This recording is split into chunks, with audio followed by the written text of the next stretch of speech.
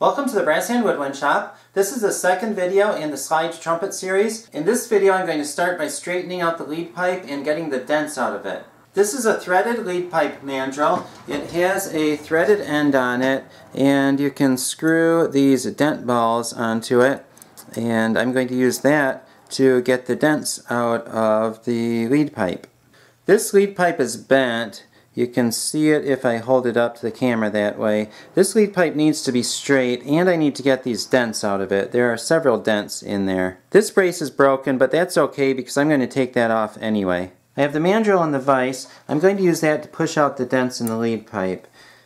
And when you're doing this job, you can see where the mandrel is because there's a little dot on the brass, and as you pull in and out, if you push down on it, you can see the little dot appear, and that's where the metal is being pushed up ever so slightly with the dent ball.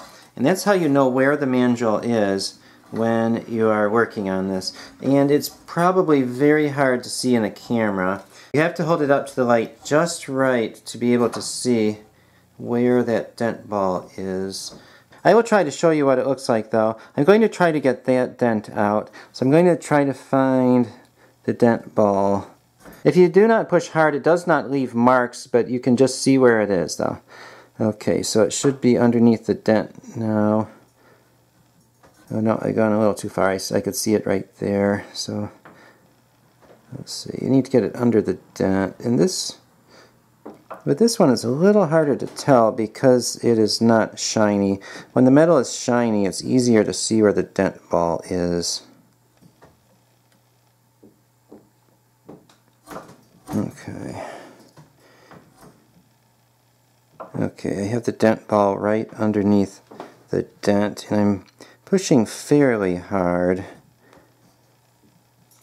I'm trying not to push too hard and make a mess out of the lead pipe, but I do want to get the dent out though. And now I'm going to try to get that one out. Okay. There's another smaller one right there. I don't know if you can see where the dent ball is as I'm doing this. I can see where it is, but I'm not sure how it's showing up in the video. Okay, got that dent out. A couple more right there. I got those ones. Now I need to work on straightening the lead pipe. You can tell that it's bent. The cornet is on the mandrel. I'm going to leave it on the mandrel, and that will make sure that it does not bend too far when I try to straighten it out. And there are some compound bends here. It is bent down a little bit here. There's a pretty sharp bend here going that way, and then it turns and goes the other way right here. So I'm going to have to straighten this in several different directions. I'm going to start with this one right here. It bends at the receiver, and it's only bent a little bit, and it bends that way. So I'm going to try to straighten that out. Okay, now right here I have to go the other direction, so I'm going to pushing one way with one hand and the other way with the other.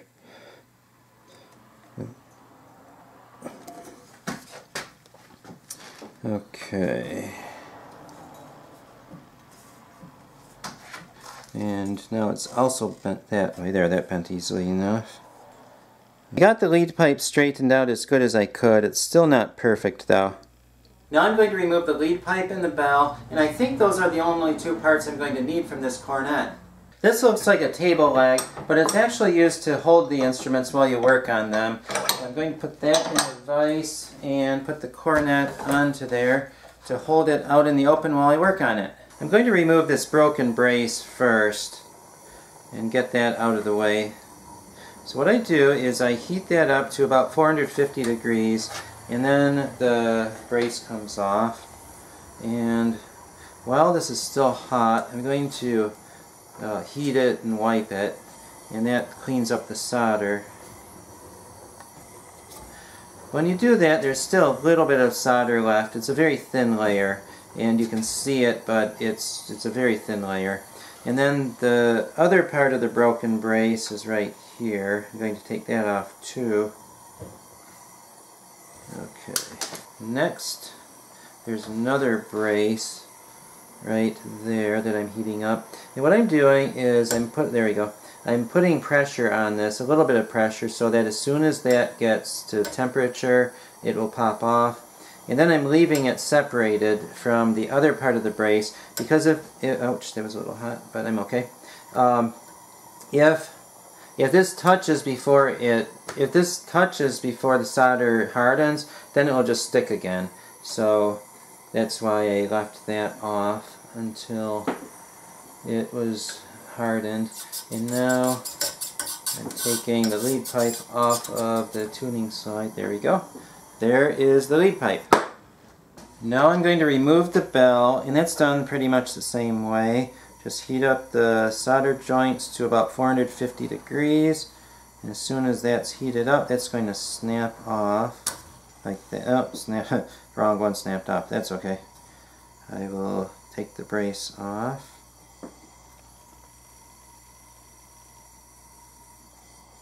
Come on, get off of there.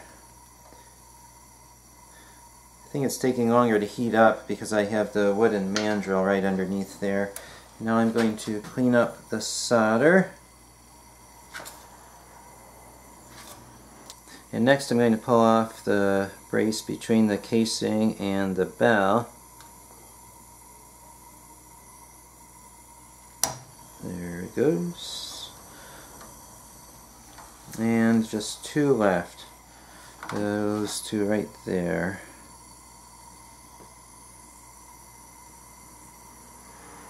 And these two should come off at the same time.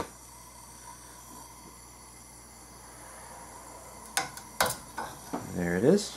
You might be wondering why I need a lead pipe for a slide trumpet, because trombones do not have lead pipes, but trombones have something that's called a venturi. The venturi slides inside of the tubing and then it's soldered into place, so you can't see it, but it's inside the inner slide tube. The venturi is tapered. It starts out larger for the mouthpiece to go into, like that, and then it gets narrower, and then it gets larger again. So what I'm going to do on the slide trumpet is similar to that. I'm going to take this lead pipe and put it inside of this tubing, and then the cornet mouthpiece will go into that.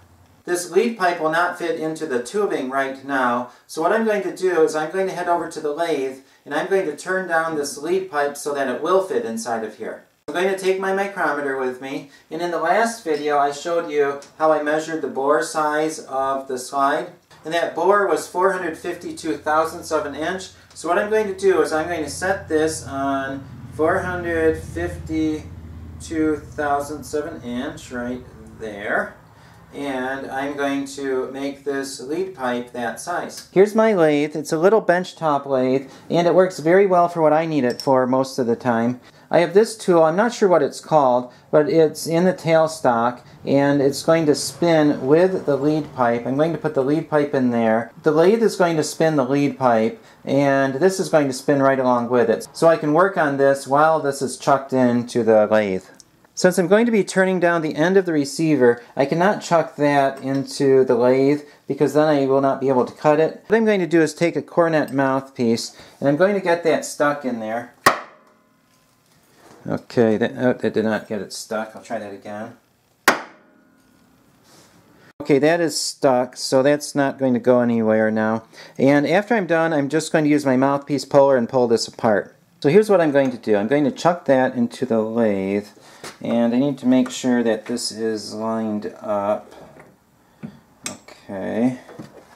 And I'm going to tighten the tailstock so that does not come loose while I'm working on it. Okay, so I'll tighten up that, and then tighten up the tailstock. Okay, so that's in there pretty good now. So I should be able to cut this without it moving around. I'm using this tool to cut the receiver, and I am not an expert on lathes, so if anyone is an expert, they may be cringing at how I'm doing this. But this should work, and if no one gets hurt, then everything is good. That looks good. I think that will work. So I'm going to get my safety glasses. What I need to do now is cut this down to 452 thousandths. I'm going to turn on the lathe. And I'm going to cut that down.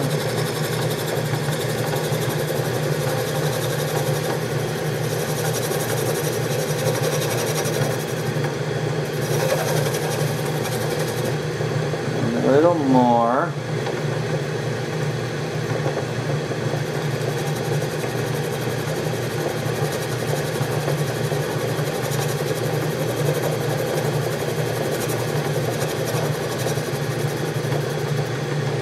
Okay, let's see how far I went.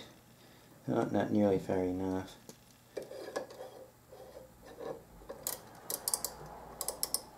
Let's see. I'm at, a long way to go, about 516 thousandths. So I'm going to turn this forward and go over that again.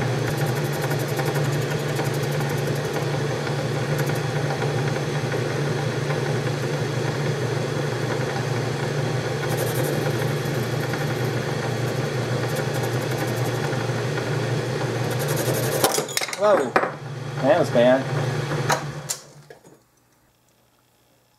I did some damage there. I think I'm going to need a new lead pipe. That really stinks that I destroyed this, but I did, so I'm going to put that one off to the side and look through my tubing box and see what I can find. I don't know if I have any cornet lead pipe, so here is a part of a cornet lead. No, that's actually not.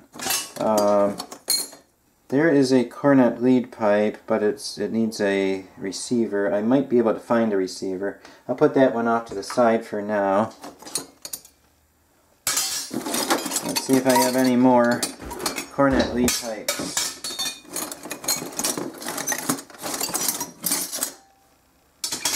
Lots of stuff in here, but not too many cornet lead pipes though.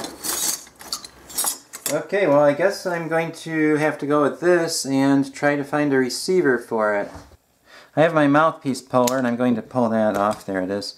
What happened is the tool dug in too far and then it grabbed it and bent it and then it broke. So, well, it happened. And that is why I wear my safety glasses when I use a lathe. A change of plans here. I'm taking off the old receiver and I'm going to put a new receiver on and use the same lead pipe. So I'm in the midst of taking that off and I'm peeling it off a little at a time because it will not just come off easily if you unsolder it. So I'm peeling it, and there's part of the old receiver not in too great of shape. There, I got it all off. I got the lead pipe straightened out, and I'm going to put the receiver on here when I'm done, but I'm going to turn it down first, and well, we'll try it again and see what happens. I set up the lathe. I'm going to try this again.